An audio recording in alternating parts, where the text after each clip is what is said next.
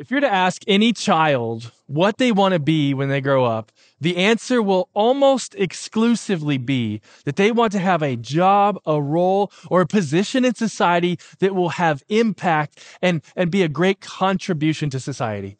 For instance, kids often say, I want to be a doctor, I want to rescue people's lives, or I want to be a firefighter, I want to rescue people from dangerous situations, or I want to be a police officer, I want to keep people safe, or I want to be an astronaut, I want to go discover things for the greater good of humanity. There's these grandiose desire to have massive impact, because we all have the innate desire in our life for our life to matter.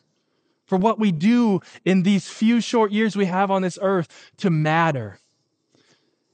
All of us, it's a universal human experience. We desire to have a great contribution to the world around us. But as we get older, that desire to contribute something great often gets distorted into a desire to be viewed as great.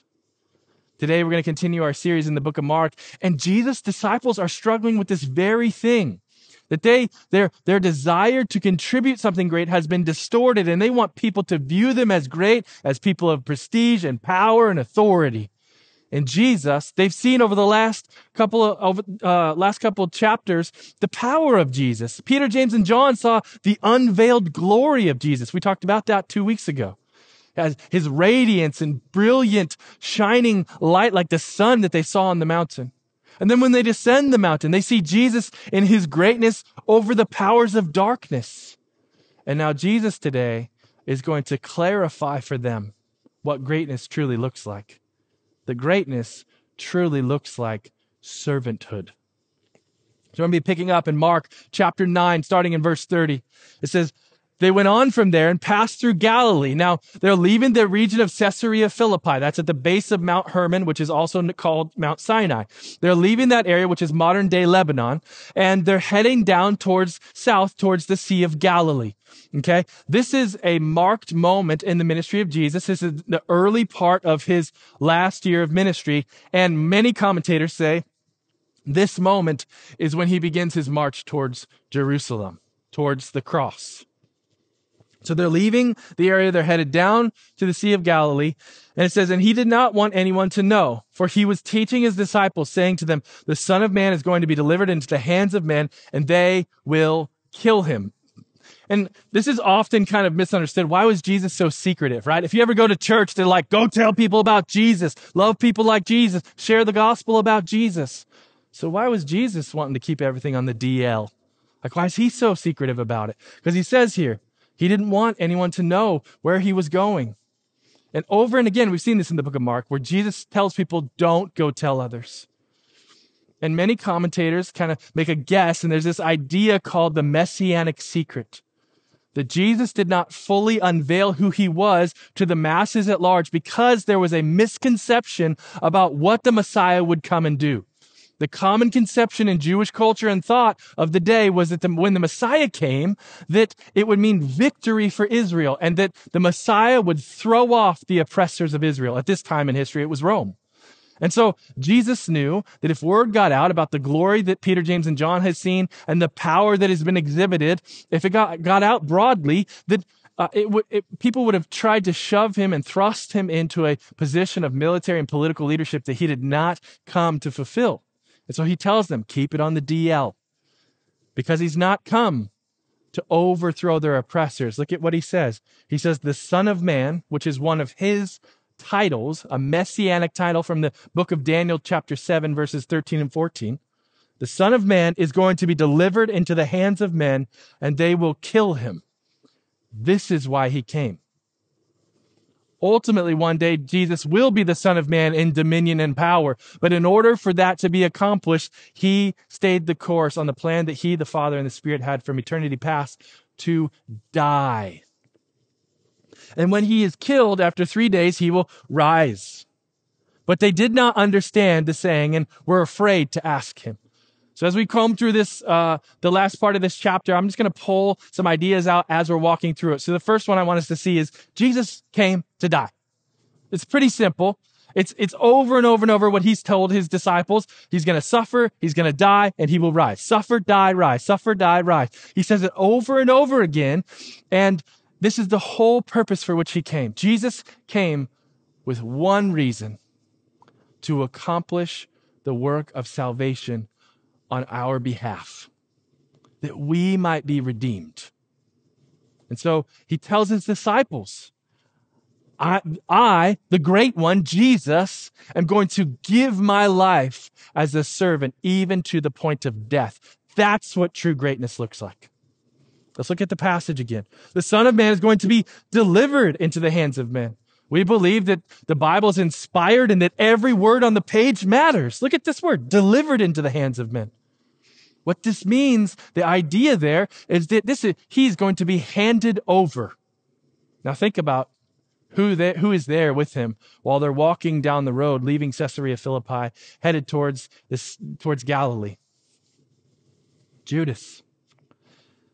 And he's there talking to them about how he will be delivered into the hands of men. Now, at this point, Satan has not entered Judas, and we don't know where he was in processing betraying Jesus, but we know he hasn't made that decision fully yet.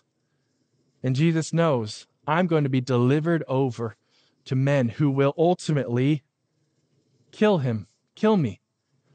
They will kill him. The author of life died. Like, I know that this is kind of the bedrock of our faith, and it can become just trite theology, but this should be so sweet to us that the author of life willingly died in our place. The Creator was killed by his creation. What humility, what love, what bravery and resilience. This is about a year out from the cross. Jesus knew this was coming, and he didn't try to avoid it. He resiliently marched towards the cross for your redemption. That is beautiful love. But why did he have to die? You see, we've all got a massive problem, universal human problem, called sin. And sin is your greatest problem. It is greater than your marital issues or your parenting issues or your financial issues or your car issues or whatever. It's the biggest problem facing humanity. Sin. And here's why. Because sin is the only thing that separates us from God. Sin's the only thing that separates us from God. And so Jesus came down to the earth on a mission. He didn't come here on like vacation to check out the human experience. Okay? Like put some skin on and say, what is this place like? This is an awful place to vacation. Lots of brokenness and sin here. He came here on mission. Jesus was a man of mission. He bled mission, and he did it for us. He came to die, and he willingly did so. The late theologian and pastor Tim Keller shares it this way. He says, the gospel is that Jesus Christ came to earth, lived the life we should have lived, and died the death we should have died. That Jesus came and he lived perfectly. Perfectly. Which he didn't sin. He always walked in obedience to the Father, always keeping in step with the Holy Spirit, never broken the law, never lied, cheated, stole, hated, lusted. Jesus lived perfectly before God and before men. And at about 30 years old, he died on a cross. And it wasn't just the physical pain and torture that killed him. There was a spiritual reality that was happening here. That on the cross, Jesus took our sin upon himself. And in 2 Corinthians 5:21 says, he who knew no sin became sin for us, that we might become the righteousness of God. And he took our sin upon himself. And God the Father poured out his wrath on Jesus. And I think the idea of wrath is often very confused, and people think, well, somebody who's wrathful is just really peeved, or somebody who's big mad. But wrath is so much deeper than that. It cuts to the essence of who the Father is.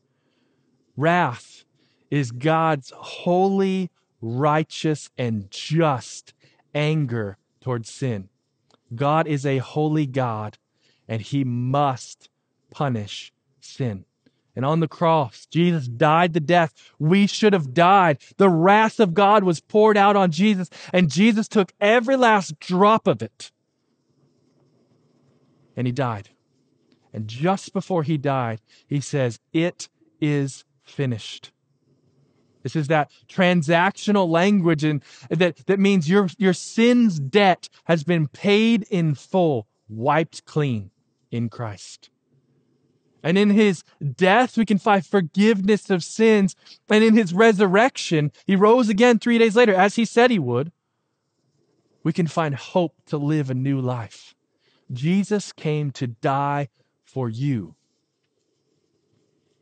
What's your response to that? Think about what this meant for the disciples. These are people who, it says they struggled with it. Let's go back to that verse. It says, but they did not understand the saying, and they were afraid to ask him. Now, it's easy to look at the disciples and say, come on, you bunch of buffoons. Like, get it together. He's told you over and over and over again that Jesus is going to die and he'll rise again. But I don't think that's what's going on here. Is it not true that anytime we as human, fleshly people hear death come into the picture, our hearts cry no? In fact, this was not God's original plan. Death was not the original plan. But death came into the world through sin. And when death comes into the picture in our lives, or we lose a loved one, or maybe we get a prognosis that isn't very good, our hearts cry no.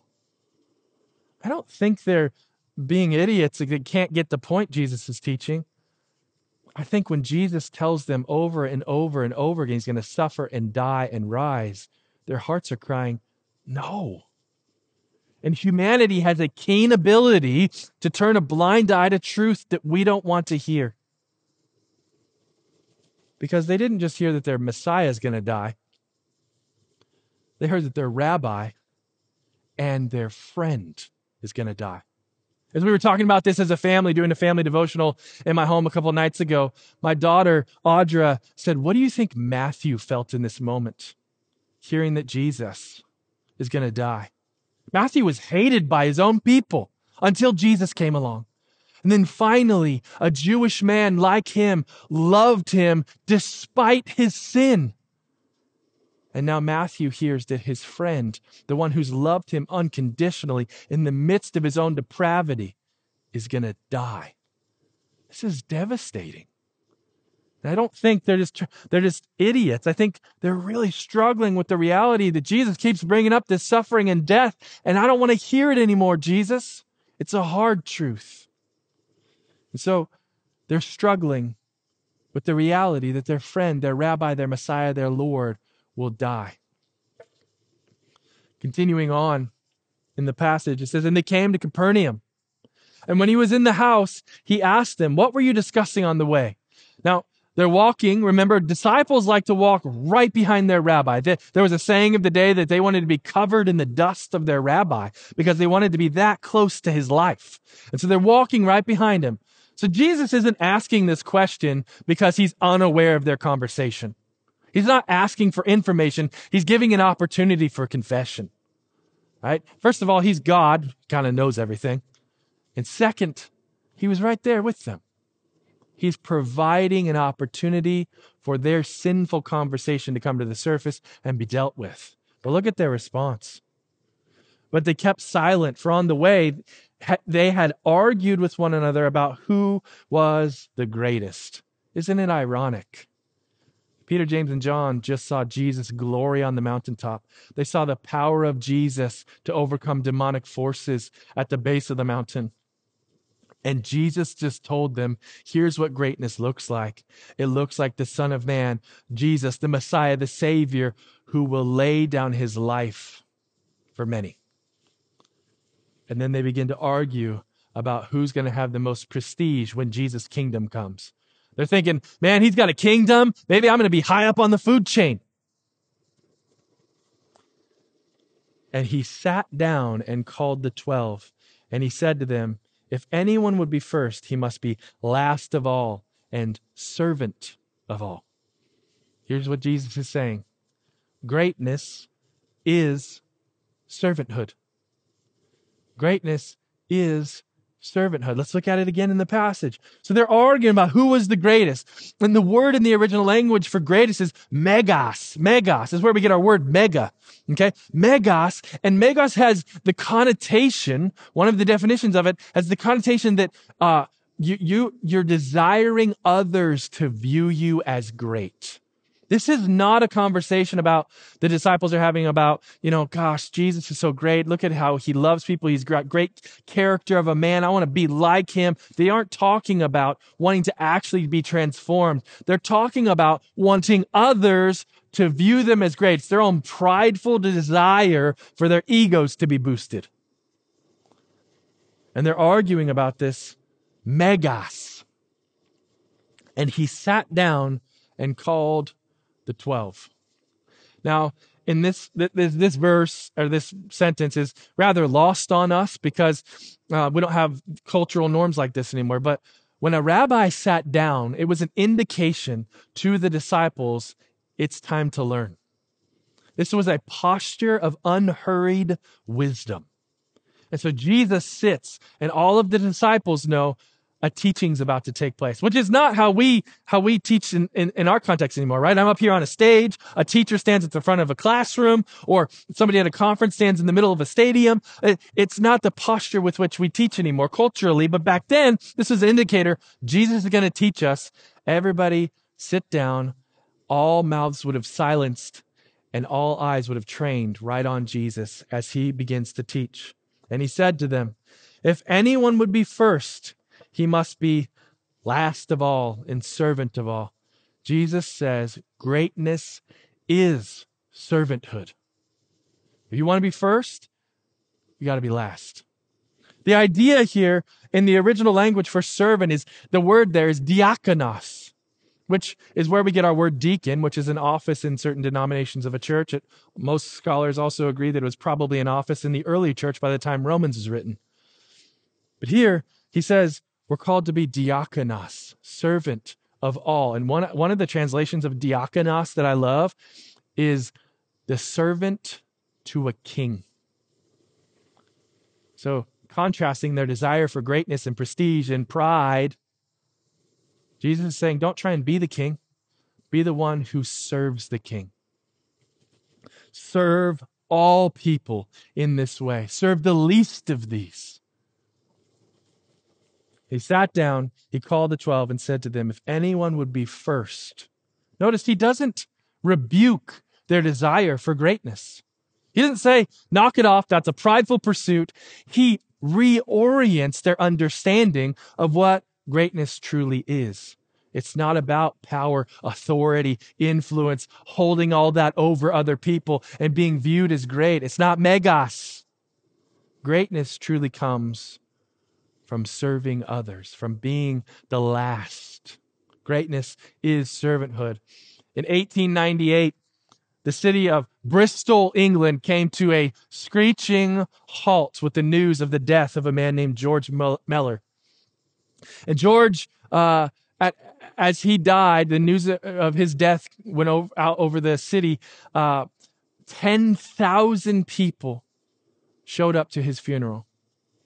On the streets of Bristol, this is a picture. I know it's a bit grainy, but if you can see, there's just droves of people lining the streets as his casket is walked or carried by horse down the streets of Bristol.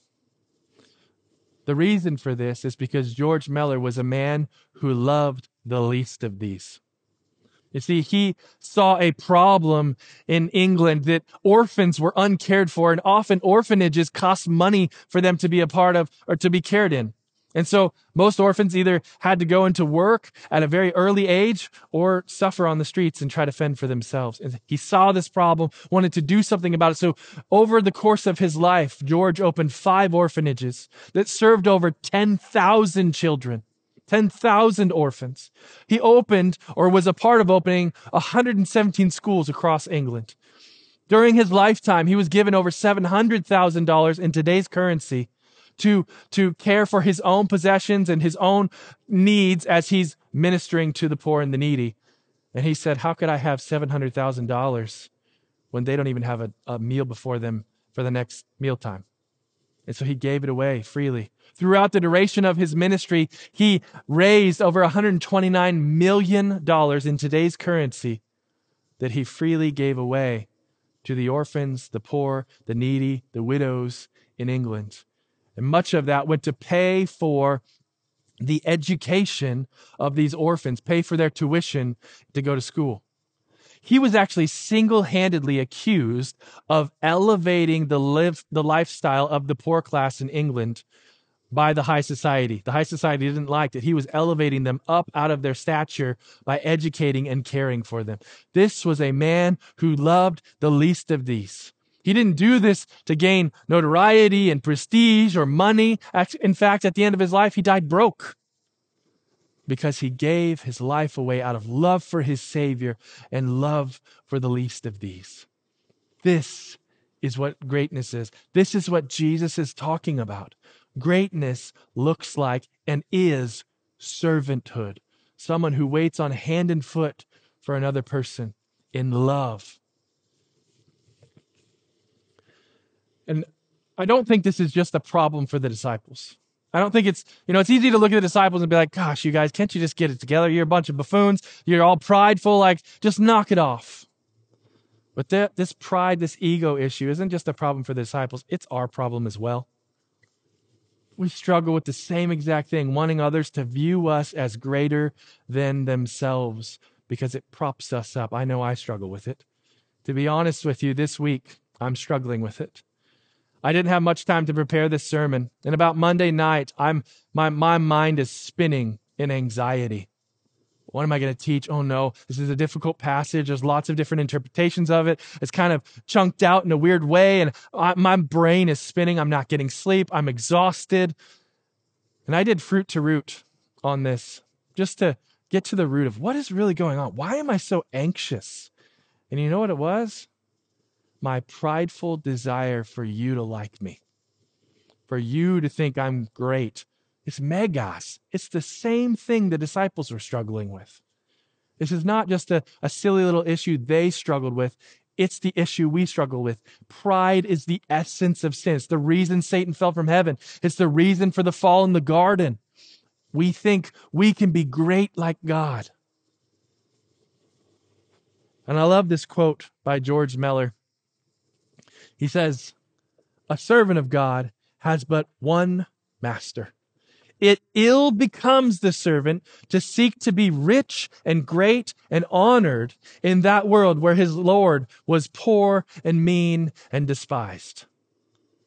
Why would we seek honor and glory and prestige in the world that hated our Lord? That just punched me in the gut as I was preparing for this message and myself realizing I've got pride. So where are you struggling to place yourself above others? Jesus says, if you want to be great, if you want to have great impact in this world, which we all have an innate desire to do that. It looks like humble service. It looks like George Meller's life. It looks like the death of Jesus on the cross.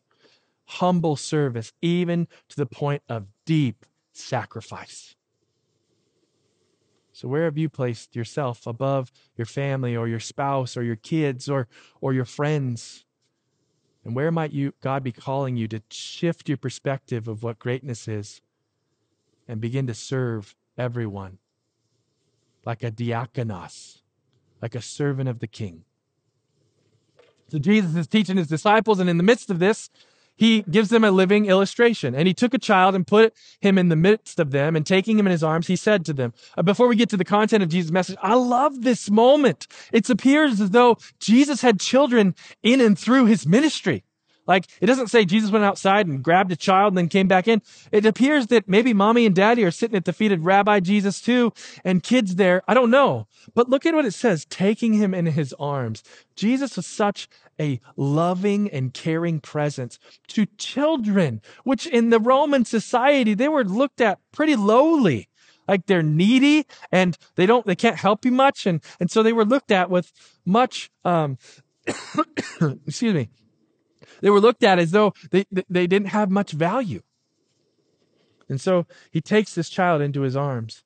Verse 37, he says, whoever receives such a child in my name receives me, and whoever receives me receives not me, but him who sent me. He says, look, receiving a child who has needs and can't provide for themselves is really what the kingdom is all about. Not about your prestige and your greatness and your position of authority, but serving even a child who has great needs. And that word there in the original language for receive, dechomai, is what it is. And it means to receive someone as a visitor in your home that you're going to provide everything they need.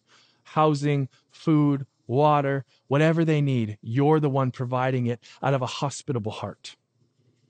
And so he says, he's continuing to make the point about what greatness is. It's serving even the least of these, even a little needy child. And in the midst of this conversation where Jesus is saying you need to receive even needy children and you need to serve others, John has a question. John said to him, "Teacher, we saw someone casting out demons in your name, and we tried to stop him because he was not following us." But Jesus said, "Do not stop him, for no one who does a mighty work in my name will be able to soon afterward speak evil of me." So here's the context. They see that they see another person. And many commentators believe this might have been one of the disciples of John the Baptist. And when John the Baptist said, "Hey, follow Jesus. He's the Lamb of God who takes away the sin of the world," this guy left. He was just never called into the group of disciples with Jesus. And so he's been out there proclaiming Jesus and casting out demons. And the disciples see this. And look at what the language says here. They tried to stop him because he was not following us. Well, Jesus never called anybody to follow us. He didn't say, "Hey, come follow me," and Peter and James and John and Matthew. He said, "Follow me." And they are struggling at seeing somebody else do ministry in the name of Jesus because he's not a part of the clique. And I don't want to over-spiritualize this because I know this isn't talking about church ministry specifically. But there is a principle here I want to point out. The disciples were doing ministry with Jesus, and they saw someone outside of that ministry doing ministry in Jesus' name and bearing fruit. Demons were being cast out, and they decided to stop them. It is very easy for us in ministry to think we've got it together and we're the clique and everybody else does it wrong, so they just need to stop it. That's what the disciples did here, and it's very easy for churches to do that as well. And to look at the churches around us as though they're the ones in the wrong because they do it differently than us. But if they're proclaiming the name of Jesus and there's fruit in their ministry that he's working powerfully in and through their ministry, who are we to stop them? And Jesus' definitive statement is don't. Like, just don't. Stop it. Don't. Because they won't speak evil of me. Or of my name. They're proclaiming my name. They're doing good deeds. And he goes on, "For the one who is not against us is for us. For truly I say to you, whoever gives you a cup of water to drink because you belong to Christ will by no means lose his reward." He's saying, look, this person is casting out demons. They're going to be rewarded. Even somebody who gives a drink of water in the name of Christ has a heavenly reward. So Jesus says, don't stop them. And then Jesus comes back to the living illustration that's in the room, this little boy who's there on his lap. "Whoever causes one of these little ones who believe in me to sin, it would be better for him if a great millstone were hung around his neck and he were thrown into the sea. And if your hand causes you to sin, cut it off." Real comforting words there, right? A great millstone. He says it'd be better for you to drown than to impact somebody negatively, causing them to stumble and causing them to sin. What I want us to see in this part is you impact others. He's telling his disciples, you're focused on yourself. You're focused on your own greatness. You're pointing people to you, not me. You're going to cause people to stumble and sin. You impact others with your life. You are painting a picture of what Jesus looks like. So what picture are you painting? Let's look at it again in the passage. Whoever causes. This is not accident. This may be accidental, but he says causes. This is because of the life that they're living. Whoever causes, and then he goes on and says, one of these little ones. The word there in the original language is mikros. And mikros, in the context here, certainly can mean children, right? There's a child there with Jesus. But mikros in other places in the New Testament can also mean people who are of immature faith, who don't know better. Think about the context of what Jesus is saying here. They're in a private setting in Peter's mother-in-law's house, and he's teaching his disciples who have chosen to follow him. And he says, look, if you cause someone to sin, and the word here for to sin in the original language is where we get our word scandalize from. If you cause them to be scandalized, it's better for you if you drowned. Now, Jesus, in this passage and in the rest of the passage we're going to be reading, is speaking hyperbolically. Okay? He's not saying literally go tie a stone around your neck and drown. He's speaking hyperbolically. He's using some extreme statements to make a point to his disciples that how they live their life matters. How we live before others matters. Parents, how we live before our children matters. That should be a very sobering thought. Jesus here says it matters deeply, so deeply that he uses this hyperbolic device that says if we're showing a bad picture of Jesus and what following him looks like, it'd be better if we drowned. So what impact are you having on your children? We are the ones painting the primary picture of Jesus for them. And maybe you don't have a family. Maybe you're single or you're in school or you still have impact. You have impact on your friends, on people in your life group, on your discipleship group, the people in your community, people you work with. You have influence everywhere you go, everyone you know. And if you claim the name of Jesus, what picture of him are you painting for the world around you? Jesus says this is worthy of serious evaluation. And he goes on with this kind of hyperbolic speaking. He says it is better for you to enter life crippled than with two hands to go to hell, to the unquenchable fire. And if your foot causes you to sin, cut it off. It is better for you to enter life lame than with 2 feet to be thrown into hell. And if your eye causes you to sin, tear it out.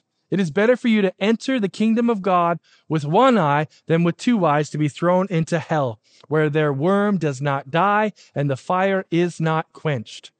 That's not some fluffy verses, okay? That's hard teaching. But again, Jesus is using hyperbolic device to make a very stark and vivid point to the disciples. And here's what it is. Sin is serious. Sin is so serious, he says, that if your eye causes you to sin, cut it out. Now, pause real quick. This is not the application of the message for this week. I don't want you to go home and be like, babe, we got to get the chainsaw out and start hacking limbs. Okay? That's not, he's using a hyperbolic device to make a point about how seriously sin needs to be taken in our lives. That we need to go to any lengths to eradicate sin. And I'm going to be honest with you, the shepherd in me really wants to soften these verses, but I'm not going to, because Jesus didn't. This is kind of a mic drop moment. If your foot, hand, or eye causes you to sin, he says, cut it out. Vivid and visceral language to mean take your sin seriously. Sin is often trivialized and marginalized and managed, and even in the life of Christians. And he says, it's deadly. It's like cancer. Get rid of it. Sin is serious. Do you take your sin in your life seriously? And as I was processing this with my family, my wife had a great insight. She said, notice that Jesus tells us to identify first the source of the sin. What's causing it? Is it my hand, my foot, my eye? Is it my computer, my phone? What is it that's causing the source of the sin? And then what will you do to aggressively remove that from your life? We cannot do this alone. We can't manage our own sin. Jesus is pointing them to the reality that you can't handle this all on your own. that you in fact need somebody outside of yourself to rescue you from the seriousness of your sin, the sin that separates you from God, the only thing that separates you from God. So how do you view your sin? Do you explain it away or excuse it? Or do you, like Jesus says, take it very seriously, seek out the source of it, and deny yourself that thing? As we come to a close today, there's a grouping of two verses that are a little bit difficult to interpret. And you may have noticed in the passage we just read, if you're paying attention in your Bibles, that there are two verses actually missing in the ESV. The NKJV and the KJV have it in there, but many other modern translations don't. Verse 44 and verse 46 are removed from the scripture. And many people look at that and say, see, you can't trust the Bible. But as scholars have looked at the manuscript evidence that we have, almost all of the early manuscript evidence we have does not have verse 44 and verse 46 in it. And so scholars have removed those because they're not original to what Mark wrote. It was probably either a scribal error, or it may have been that a scribe was trying to clarify further what Mark was talking about. And here's what verse 44 and verse 46 both say. Exactly what verse 48 says. Where their worm does not die and the fire is not quenched. Continuing to expound upon what hell is. And so those two were removed because it was not a part of the original manuscripts. All of the manuscript evidence that we have points to that direction. And so I wanted to address that for anybody who noticed that. But these last two verses here are a bit difficult to interpret. They're actually some of the most difficult to understand what Jesus is actually talking about in all of his teachings in the gospel. Let's read them, and then I'll tell you kind of two different interpretations here. Firstly, it says, for everyone will be salted with fire. Salt is good, but if the salt has lost its saltiness, how will you make it salty again?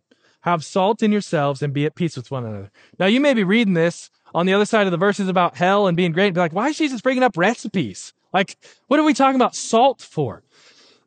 and commentators and scholars there's many interpretations of this. The two main ones is that when Jesus says everyone will be salted with fire, firstly, the idea that fire, that salting, that seasoning is the Holy Spirit.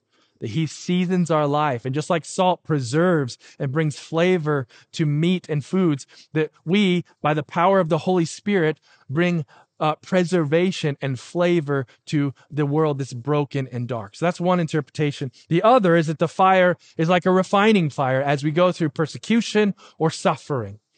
Those are the two main interpretations here, and there's a lot of confusion on why Jesus ends this portion of his teaching that way.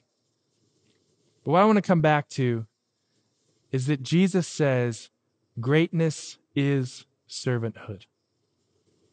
Who is it that the Lord is calling you to serve in your home, in your workplace, wherever you live, work, and play? Who is it that the Lord is calling you to serve? I'm going to release to the campuses. Thanks for joining me, guys. Thank you guys so much for sticking around. And as we kind of button up service today, I just want to give us a couple of things to process and think through, okay? As we've heard from the Word of God, now how do we apply? How do we live this out? Firstly, I want us all to just identify the sources of sin in our life. Let's level the playing field. We've all got sin. Now, that's not an excuse to stay there, but it's true. We've all got sin.